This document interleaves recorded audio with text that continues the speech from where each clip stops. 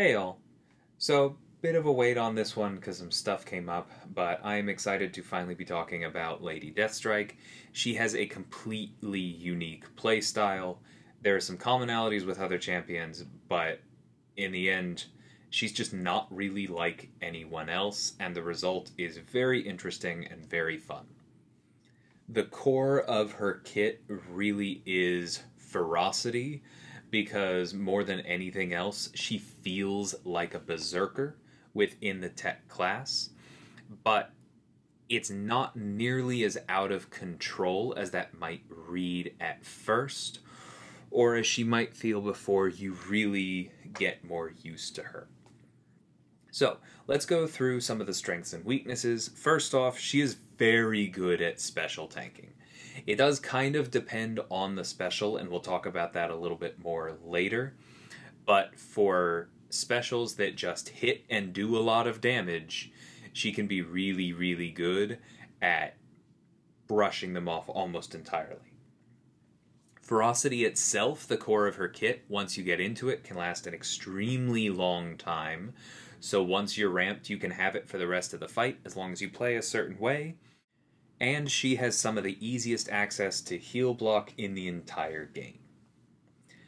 Now, on the weakness side of things, she does care quite a bit about her armor ups, and so armor breaks, or specifically her one armor up buff getting nullified, are a real problem. Holds her back in a bunch of different ways.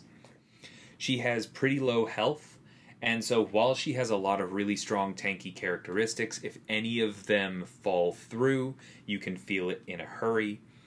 Almost all of her damage is rupture based, and so against somebody who doesn't feel those, she's going to slow down significantly, or if somebody has very high physical resistance, that's also a problem. And she's not easy to play. She is probably easier to play than you will think at first as we go through this kit, but I'm not going to sugarcoat it. This is somebody who does require you to change your defaults, and who then has some risk from you doing so. So if that is not your kind of character, then she may not be for you. So, first off, incoming bleeds and poisons have their potency reduced by 90%, and the willpower mastery itself is reduced by 50%. So, for those of you who like the recoil masteries, yes, she can absolutely use them. This is a lot of potential healing, even with willpower cut in half. Even if you are more like me and you never use the recoil masteries, this is still going to allow her to deal with poison or bleed nodes, something like biohazard, pretty darn efficiently. Against mutants, her ability accuracy cannot be modified, so she works just fine against Magneto or Domino, and all of her nail attacks inflict a rupture debuff, dealing damage based on her armor rating, directly on her armor rating, over 6 seconds. So you see the dev note here specifying that the only hits that aren't nail attacks are her final light attack and the final hit of the special one, but let's spend some time talking about that armor rating part. So this is very cool in a lot of ways because armor rating will not go up and down if you have weakness on yourself, right? You don't have to worry about dealing with that. It just does the damage. And it can go up as your armor increases, which makes armor an interesting stat focus choice for her as a 7-star. It means that as she gains armor ups, she will continue to do more damage. There are nodes in incursions or in some story content that also grant you armor ups. Those are really, really good for her damage. There are a number of interesting things about this, but there are also a few either neutrals or negatives. And one is that attack rating does not increase her rupture damage.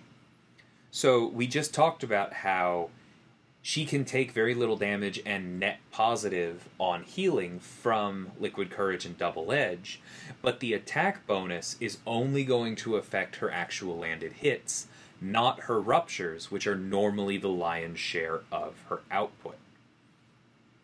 Similarly, there are other places in her kit that increase attack rating. Those are not going to directly boost her armor. and therefore, or sorry, are not going to directly boost her ruptures because it doesn't affect her armor.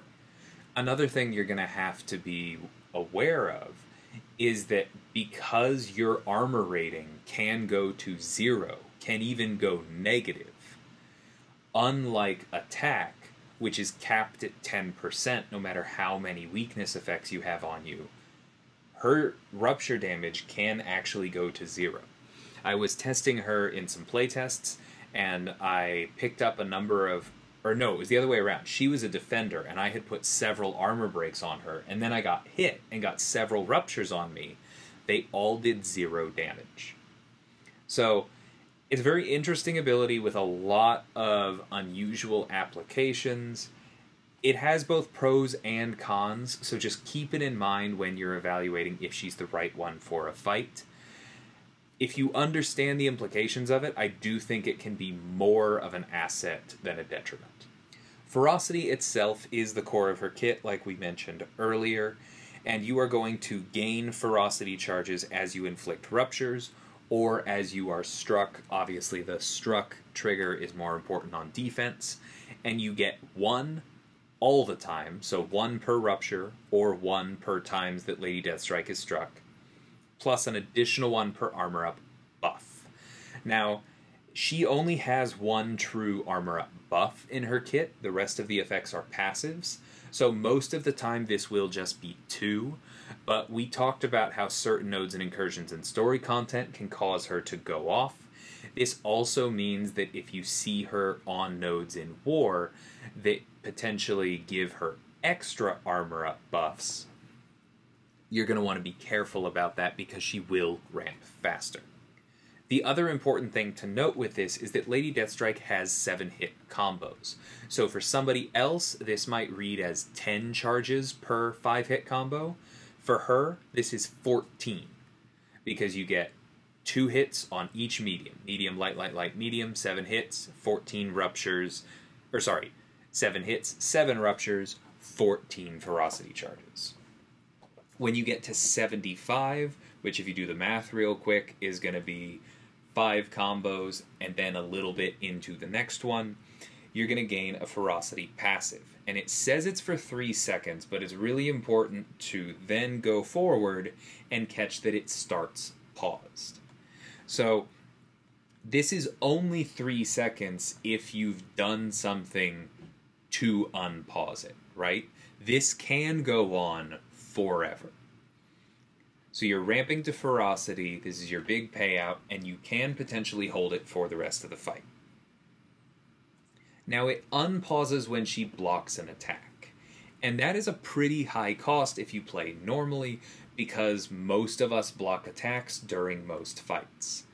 The thing is with her, you often don't need to, but we'll kind of get into some of those reasons later and why this actually isn't as much of a cost as it might seem, but you are definitely going to need to unlearn some muscle memory to allow yourself to not block as you're doing this. And then while there are no armor-up effects active, Ferocity expires faster. This is more for defense, so that if you are stripping her armor away, you don't have to wait the full 9 seconds, which can be tough. It can only be 4.5, and then it's gone. While Ferocity is active, you gain 2,000 attack rating, which is going to be about half of what she has. And remember, this affects her actual hit damage. This is not going to directly boost the ruptures, but obviously doing significantly more hit damage is going to add up over the course of the fight. Special attacks become passively unblockable, and she cannot gain new Ferocity charges. So while Ferocity is active, if the opponent activates a special 1 or 2, you have a chance to go unstoppable. Now, this can get to 100% if you have 4 armor-up effects, and we'll talk about how you get more armor-ups later. But if this is guaranteed, and you are at 100% chance to go unstoppable, this is pretty powerful, because even before we get to her ability to regen to tank specials, this means that you don't really have to worry about blocking, because you can keep charging into the opponent. They throw their special into you. Sure, maybe that first hit hits you, but it doesn't do that much damage, and you are unstoppable, so you can dash back and avoid the rest. So you can actually afford to be a lot more reckless with her than you otherwise would. It takes some getting used to, but it is extremely powerful. You also reduce the opponent's offensive ability accuracy by up to 75% once you're at 5 armor ups. But unduped or early in the fight, this is going to be lower. This is not going to fully stop burst damage or damage over time effects or anything like that from your opponent, but it is going to reduce how much gets through while you are tanking things. Additionally, on defense, these two abilities together make her quite annoying, because if you are not dealing with her armor ups, if you're not dealing with Ferocity, she can go unstoppable, which means you get hit, and also your specials are less likely to work. So, moving on to the armors themselves, you start each fight with an indefinite armor up buff. It's not that strong an armor up buff, but it is going to increase your rupture damage, which also means that it's kind of the baseline for your rupture damage because you expect to have this. And if it's removed, then it comes back after 12 seconds. Kind of the standard language there. Every 25 hits, you get an indefinite armor up passive. Again, small, but this is going to increase your rupture damage. This is going to reduce your opponent's offensive ability accuracy during their specials. This is going to increase the chance of you going unstoppable when they throw them.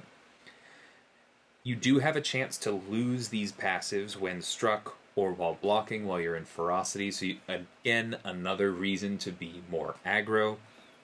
This is also going to be how you're hoping to strip these away from a defending Lady Deathstrike so that you don't have to worry about her going unstoppable. And remember, 25 hits is not quite the ask that it seems, because she has double hit mediums, and so her combo count is always going to be a bit more inflated. This takes a while to ramp, and you have to be careful on the way up, but it does ramp. Her regen rate cannot be modified at all, so another thing about the Liquid Courage and Double Edge Masteries, or just taking poison nodes, she takes less damage from them, and poison does not reduce her healing. So she is getting the full 50% of the Willpower Mastery, not half of it that is then reduced by the 30% that poison normally does. True damage hits are going to remove one regen effect. That comes online in the next section. We'll talk about it there. But heal block effects on her are immediately removed. She is functionally immune to heal block. However, it does check and see how long that heal block would have been and turns off willpower for that duration. So she can still get all of the rest of her healing, because the rest of her healing is baked into how she's supposed to function, but you can turn off willpower with her heal blocks. This also means that if you take her into a heal block node on, say, Path 4 in Alliance War, she won't get willpower from the various debuffs. She won't have the heal block on her, and so if that was a debuff you were worried about causing the opponent to go unstoppable or something, then that's good. It won't be sitting on her, but you won't have willpower. This is just something to keep in mind. So, now we get to the regen effect. When she's struck by a special 1 or 2, she gains a Nanobot Regenerator passive for the duration of the special attack, and it is going to passively regen 90% of hit damage over the next half second.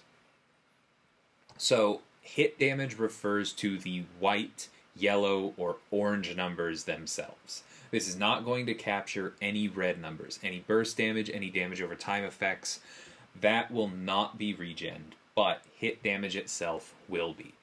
So remember that all of those red numbers are less likely to get in the first place because she's reducing offensive ability accuracy, but you do kind of want to think about, before you head into a fight, what kinds of damage does your opponent have?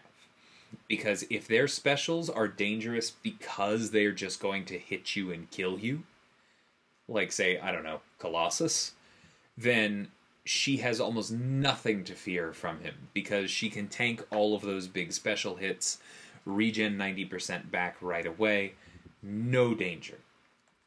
If you're dealing with somebody like, say, Absorbing Man, where they have burst damage, and if they're refined, its ability accuracy cannot be modified, that would be a very dangerous fight for Lady Deathstrike to take, because she would have much less of an ability to use this regen and heal back from what she's taking.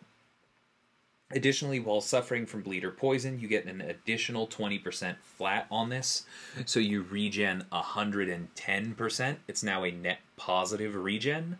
So if you're using Liquid Courage or Double Edge with her, you can actually heal from every special that you take to the face. Very fun. But of course, if she does not have her personal armor up buff, this is disabled. So if her armor ups are being controlled, she basically falls apart. She can't do damage through her ruptures, she can't go unstoppable, she ramps into Ferocity more slowly, she doesn't have access to her regen. She really wants those armor ups, but it's a pretty potent kit while she has them online. While the Regenerator is active, she is immune to armor breaks and rupture debuffs. This is important because it means that you can't break the armor with a special attack, because she's immune to armor breaks, right? So somebody who has armor breaks on their basics, like Medusa, is very good for her. You can just strip away the armor, you don't have to worry about this immunity. But somebody like King Groot, who only has armor break in their special one, is not going to be able to efficiently deal with her. So think about where your armor breaks are, not just the fact that you have them. And then when intercepted, this regen is going to get weaker for 15 seconds. This can stack up to 5 times, and it keeps refreshing every time it happens. That means that if you are able to intercept her 5 times, and then intercept her again once every 15 seconds, you can keep this regen down by half. Now that may not be enough if you are still dealing with her going unstoppable during Ferocity, but it is at least one less thing you have to worry about because maybe your specials can actually do damage. Moving on to the heal block, this is just on her second medium attack, and you get a 6-second heal block debuff, and it's paused during special attacks. Already really solid high uptime on heal block. It's not a passive, so it can get shrugged, but really easy to access, and you get this extra clause: mutants cannot go unstoppable or unblockable while heal blocked, which completely shuts off Wolverine Weapon X. No healing, no unblockable, no unstoppable, and has some nice utility outside of that as well. Moving on to the special one, on activation you're going to get a Torment debuff for the duration of the special, and any damaging debuffs, read ruptures, are going to last 6 seconds longer, and they're paused during this special.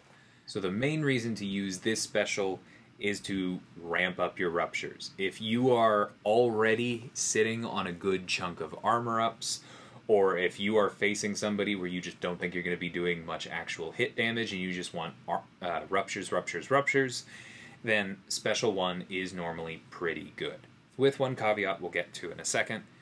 If you're already in Ferocity when you throw this, then it's going to get extra attack rating, doubling what you get from Ferocity itself. Remember, that doesn't affect the ruptures, but you are going to hit significantly harder with that extra 4,000 attack. And the Torment lasts for 8 seconds after the end of the special, allowing you to continue to inflict longer, more damaging ruptures with your basics after the special ends.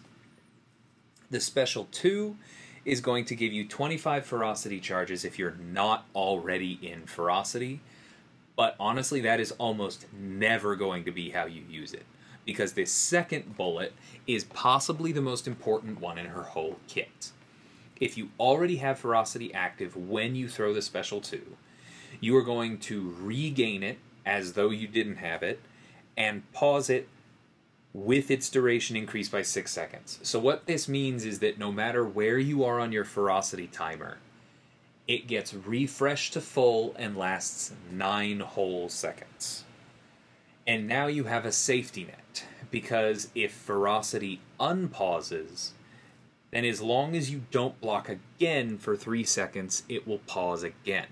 So this is going to allow you to basically block twice in between each special 2. That's a lot less than you might for somebody else, but especially on somebody who can go unstoppable during the opponent's specials, it is often enough. You're usually choosing one moment to block in a difficult special animation to make sure you don't get wrecked by some dangerous burst of damage or something. And then you're dexing the rest, and you are going right back into your aggressive playstyle and gunning it for the next special 2, during which you can reset this clock and buy yourself additional safety nets. And so this right here is why, although the special 1 ramps your damage from ruptures really well, I would pretty much always go to the special 2 first. Remember how we talked about getting into Ferocity requires 5 full combos and then some? That is usually going to put you in between 2 and 3 bars of power, so you want to turn on Ferocity and then throw the special 2. You've now set up your guardrails, it is easier to play the way that Lady Deathstrike wants you to play, and then you can loop special 1s for damage. I also want to point out, all of this talk about no block, I haven't actually said this yet, you can block all you want before you turn on Ferocity. So for that first 2.5 bars, for that first 75 charges, you can block whenever you want. It doesn't matter. You can parry into all of your combos. You don't have to play Berserk until you turn on Ferocity. And by the time you turn on Ferocity, you probably have 2 bars, and so you don't ever really have to play her without these guardrails. You can head straight for the special 2, blocking as you go, and only once that effect turns on that you've been headed towards do you now have to start thinking about, okay, well, I don't want to block, so I'm going to be more aggro, I'm going to backdraft intercept, I'm going to let specials hit me in the face if the opponent throws them, because I'm going to go unstoppable and regen, and I don't care. And if I need to block every once in a while to control tempo to deal with a particularly dangerous hit of a special attack, I can, because I have this guardrail up. What I would often do is go special 2 into special 1s looped, like I said, in a vanilla fight. And in a more complex one where I'm worried about using up those free pauses, I probably just do nothing but loop special 2. Now, sometimes the special 3 is going to be helpful. This is pretty much always going to be a long fight ramp effect, which is fairly typical of special 3s. But if you're in a long fight, you can go for this. I would recommend normally going for this after you've thrown the special 2 so that you have the guardrails up. And then you're also going to get a Relentless passive, increasing your attack bonuses from Ferocity even further. Remember, that is for your hit damage, not your ruptures. And it allows your ruptures to be inflicted through block. This is really nice because if you're playing that aggro backdraft playstyle, sometimes the opponent's going to block. And so sometimes you're going to do medium light or something into their block. It is really nice when that applies 2 or 3 ruptures instead of just doing stone nothing. So really nice for just continuing to ramp her damage the way you want to play her anyway. This lasts for 30 seconds, but is also paused while Ferocity is active. The fact that this is so much longer than Ferocity means that as long as you are staying on top of playing the rest of her well, you can throw this and never think about it again. Because you'll have Relentless up for 30 seconds. You can go through your whole, Ferocity almost expires several times because you keep looping special 3s and not lose even a single second on Relentless. If you actually lose Ferocity, then it will start ticking down, but that means you have 30 seconds to get back into Ferocity. For the Sig ability, this is going to reduce the number of combo that you need to get an armor up passive to 15, and increase the max stacks from 3 to 7. So we talked about how she already has an inflated combo count. An unduped Lady Deathstrike, like we talked about, is probably going to have somewhere around a combo of 30 or so when she goes into Ferocity. Unduped, that's only 1 extra armor up, right? And so you turn on Ferocity and you only have a 50% chance to go unstoppable. you're only reducing offensive ability accuracy by 30%. That's significant, but it doesn't feel safe yet, right? If you're playing a duped Lady Deathstrike and that threshold is only 15, then at a combo of 30, you already have 3 armor ups. You're reducing offensive ability accuracy by 45%. You have a 75% chance to go unstoppable, and you're not that far off from gaining another armor up and getting the unstoppable chance up to 100. So really big boost in reliability there. It smooths out the rotation quite a bit. And getting more armor ups and having a higher ceiling of armor ups is going to significantly up your rupture damage because you're getting those online faster, it's affecting your rupture damage faster, and you get 4 more of them, boosting your ruptures pretty significantly. So the dupe is really big for her damage ceiling. Ferocity is also going to increase the potency of ruptures directly per armor up, because Ferocity itself is normally just that attack bonus, right? Doesn't affect the ruptures. When you're duped, now it does. Then this last bullet is a bit more niche, but if your opponent is trying to heal through your heal block, you are going to get some additional ruptures for every threshold of health that you stop them from healing. Nice little bonus there. Moving on to Synergies. With the various Wolverines, she gets a Crossfight Fury buff when defeating X-Men, increasing attack rating. It's 20%, that's quite nice. Again, doesn't directly affect your ruptures, this is more just your hit damage. If you're defeating Wolverine specifically, then that's going to increase by 200%, and so you get a 60% attack rating. Again, really nice boost to your hit damage, reminder that it doesn't directly affect your ruptures. Old Man Logan, with her on the team, his Furies are going to last longer and they're paused during specials. Really strong. And then the Wolverines themselves, not Laura, but the 2 Logans, are going to get an ability to apply passive bleeds when bleed debuffs are purified off the opponent. So a really nice bonus there. It's not quite as much damage, but it's better than not getting anything when those debuffs are purified for sure. With Omega Sentinel and Sentinel, Lady Deathstrike is going to get stronger armor ups, which means stronger ruptures.